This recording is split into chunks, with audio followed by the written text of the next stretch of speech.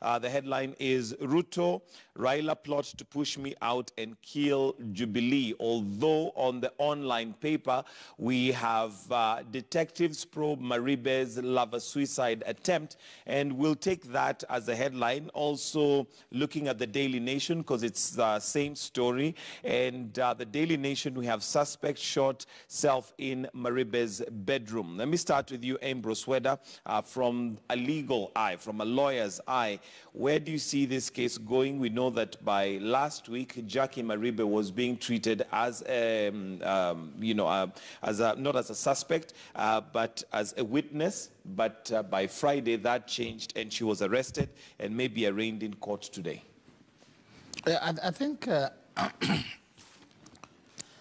Jackie may have found herself in a mix, because if these things, as the boyfriend's history is unfolding, you find that you're dealing with a fairly dangerous fellow character who could have been deranged, and she could have been led to the slaughter chamber without her knowing. Because from what I read, some things were found in her house, but I don't see any connection between her and the house where the lady was murdered.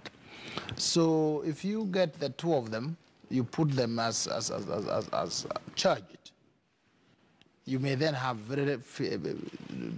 you may then weaken the witness system. Those who will come and tell you this is what happened, it went on like this, like this, like this. But you can clearly see that the boyfriend knew something about the murder of the lady, and all you need is the scientific evidence, proof corroborated by human evidence, and the matter is game. But if you now then take the lady because you found a bullet, you have found this, then it's really a problem. But I sympathize with the lady and other ladies who fall prey to some of these guys who go to the gym and their chests are strong and they do the job better, so they confuse people.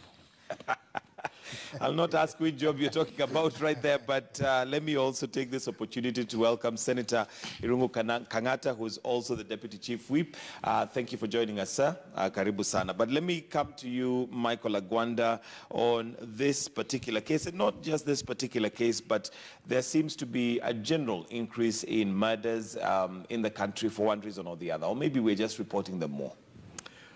Mike, this is a worrying trend. I think 2 days ago, Standard newspaper had a number of photos of young ladies. And when you look at their ages on the headline, they were between 20 to about 30 there.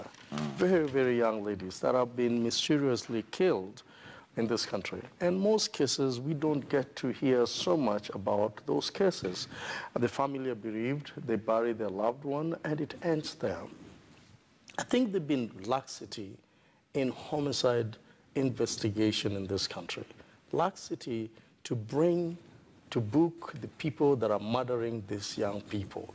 In fact, in most cases, this case about Joey and the lady that was killed in Kilimani apartment is gaining prominence simply because, as people are saying out there, because of Obado's case with Sharon being, a huge public debate. And so this happens at the right time when Obado's case is up there, Obado is in jail, and Sharon is still at the morgue, and the family are saying, we won't bury Sharon until we find the murder. And so you find that these cases are now gaining momentum. I really think that the government has not invested hugely in homicide detective in this country, specifically homicide, where you find a detective is assigned to a murder case, and he will investigate that case until he dies. To find the truth and to avail that truth and for these people to be arrested. There have also been cases in Mombasa where people have just been murdered, and sometimes they've been murdered linked to either the police or Al-Shabaab, But at the end of the day, Mike, you still don't find a conclusive case and say this case happened 20 years ago and finally we found the murder. And again, when we are also talking about serious homicide detective work, then we are also talking about forensic investigation.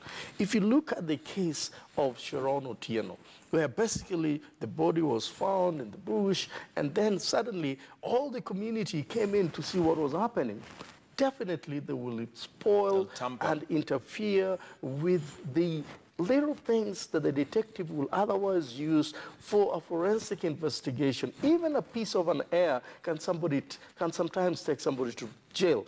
A design of your sole, the sole of your shoes, has actually found some people to jail. And so the question that we need to ask as a country is, why are we, and by the way, when it is politically connected, then we've seen even members of parliament killed in this country, and then you never hear about the killers. It goes like that. I think it is high time people need to know that where death is involved, and more than any other thing, when somebody else is involved in that death, that case must be brought to logical conclusion for us to start having the trust on our investigative department. Otherwise, we will always be getting people killed, it is reported, and it goes unanswered, and it ends there.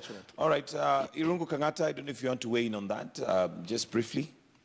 Well, just to differ a little bit with my colleague here and say that so far I have seen police being able to unravel murders.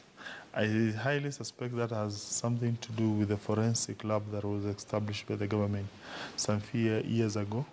I think going forward, it will become more and more difficult to commit a crime because of the sophistication within which the government is able to track people. And therefore, to me, that's a positive step. If you look at the global trends of crime, incidentally, crime has been on a downward trajectory, but it has been overreported, and therefore people have this misconception that crime is increasing. Incidentally, crime is decreasing. And I think also the same trends